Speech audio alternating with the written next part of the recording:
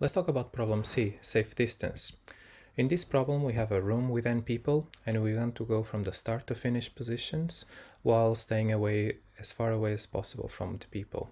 We can represent the room as a rectangle in the 2D plane and each person as a point.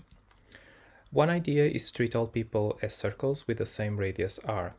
A path with distance r is possible if we don't need to step inside the circles. Let's reframe this. So the starting position is in the lower left corner and the finish position is in the upper right corner. A path is possible if there are no overlapping set of circles exceeding both borders. We can see in the image on the right that these three circles overlap and exceed both borders. This means that there is no possible way that we can pass through without going closer than distance r. The optimal distance is found when circles are touching each other or touching a border. In this example, two circles are touching, so this means that we can pass through the touching point. There are multiple solutions for this problem. One of them is defining a function f of t to be true if a path with distance t is possible. We can observe that f is monotonic.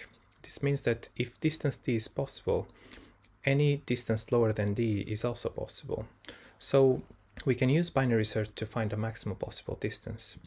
To compute f of t, we can go through all pairs of circles and check if they overlap. If they do, we group them using union find and check if they exceed both northwest and southeast borders.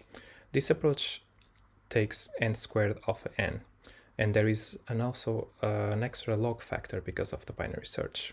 This would be fast enough for this problem. Another approach is based on graphs.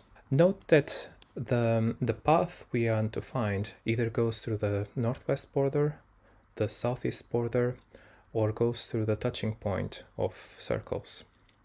So we can associate S with the northwest border, defining the distance between S and each people as the distance between this point and this border, and similarly between each point and F, associating F with the southeast border.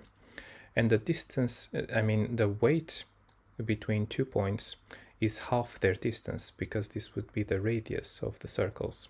Now in this graph we can compute the shortest path from S to F, keeping the best distance we've seen so far. This approach would take complexity n squared.